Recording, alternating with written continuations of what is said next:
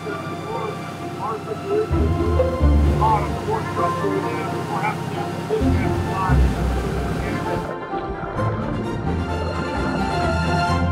project, the DEEP STIM III, was the first time that 3 counties came together to create a new reef. And it was a wonderful collaboration between the Bay County Tourist Development Council, the Walton County Tourist Development Council, and the Okaloosa Tourist Development Council to pull together to showcase, what we have in our marine resources.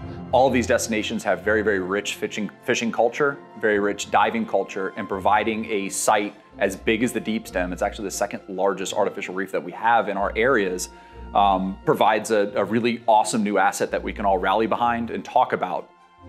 This was one of those great projects where we were able to come together very quickly because we all have a common goal, and that is to enhance the tourism and recreational activities in the Gulf of Mexico and along Northwest Florida.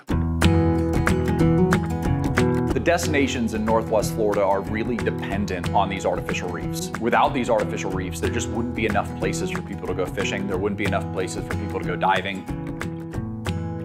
Here in Northwest Florida, we have a lot of sand. While we do have some of those, the limestone outcroppings, it's really not that much. Look at our sugar white sands on our beaches. That extends into the Gulf, and so the artificial reefs actually create habitat. And why is it important in places like the Gulf Coast? Because the bottom is pretty devoid of any structure, so you're providing that structure that is so needed for animals to settle, to aggregate around, and generally increase your biomass of life. You want sessile animals to settle all over your artificial reef, little barnacles, soft corals, hard corals, and to grow the biomass generally provides shelter for baby fish, bigger fish, and the predatory fish that we like to catch, and multiply that formula over a wide area. Behind us, we have the RV DEEP STIM III. It's about 42 years old. It's a 239-foot research vessel that was primarily used for seafloor exploration. It's been since decommissioned. Here in Northwest Florida, we really rely on artificial reefs to create that habitat that's important for the native species, but it's also really important for the fishing and diving industries. We have the Shipwreck Trail, which extends all the way along the Gulf of Mexico, and it includes reefs like the Oriskany off of Pensacola and the Red Sea off of Panama City Beach. We have a Shipwreck Trail in Florida, and this just adds to being the 3rd largest ship in that trail. It's a partnership. It is. It's a partnership between several different entities to make this happen today. That's exactly right, and it's the first of its kind in Florida. We haven't had a tri-county project of this nature before, so we're setting a precedent for the artificial reef programs. That's great. Sinking an artificial reef is not an easy proposition. It's come all the way from Lafitte, Louisiana. It went through cleanup in Orange Beach, Alabama, and now we're about 30 nautical miles southwest from the St. Andrews Pass, where it's slated for deployment here in the Gulf. Any artificial reef project, they all pose their own challenges, and everyone is pretty much different.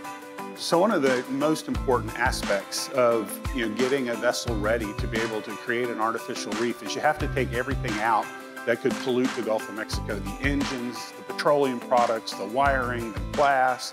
All of those things that could be hazards in the future have to be out before we sink the boat. All the plugs have been pulled and she is starting to sink. So I suspect she'll be on the bottom in the next 30 minutes or so. Engineers have a pretty thorough method for getting these sunk. They will typically weld off porthole doors so that way the compartments can fill and it serves as a bit of ballast. So the engineering's working out perfectly. The holes are typically cut in a zigzag pattern so it goes from one end to the other to sink gradually.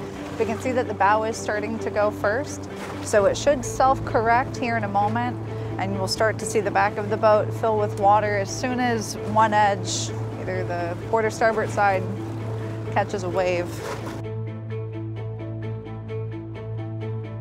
We actually attached about 20 modules to the back deck of this vessel, which is something that's never been done before, but because it's that concrete and limestone, it encourages growth a lot more than just bare steel does. So hopefully that jump starts the process a little bit, and this will be a more productive reef in a shorter amount of time. So once this vessel hits the bottom, The more important part is that it's going to bring an impressive array of fish who aren't immediately used to having a structure like this in the vicinity.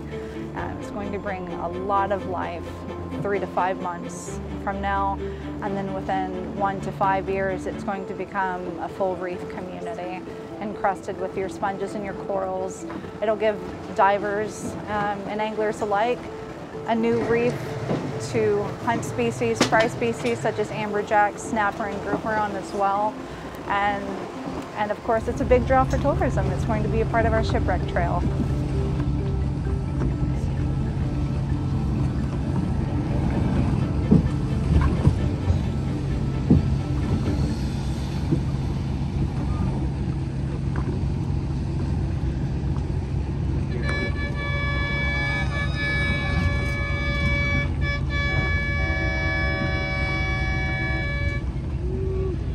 Epic.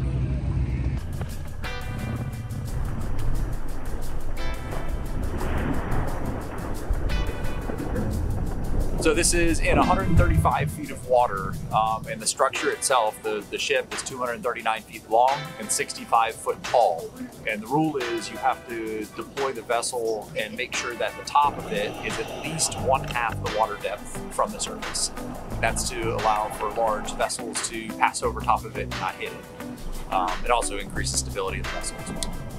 You know, one of the great things about this project is it allows the 3 counties to come together. But as we look down the road, there's going to be other collaborative projects to showcase, what we have in our marine resources.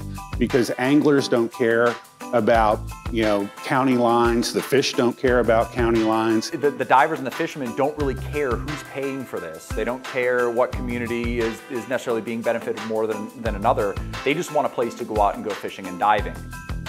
But we'll also do things on our own to make sure that we're building a network of artificial reefs along the entire Gulf of Mexico, that makes it easier for the anglers and the divers to get to. So they're not going to all be concentrated in one place, but extended across the Gulf to enhance the habitat and enhance the resource. It's been a good investment, that's for sure, from what we've seen so far.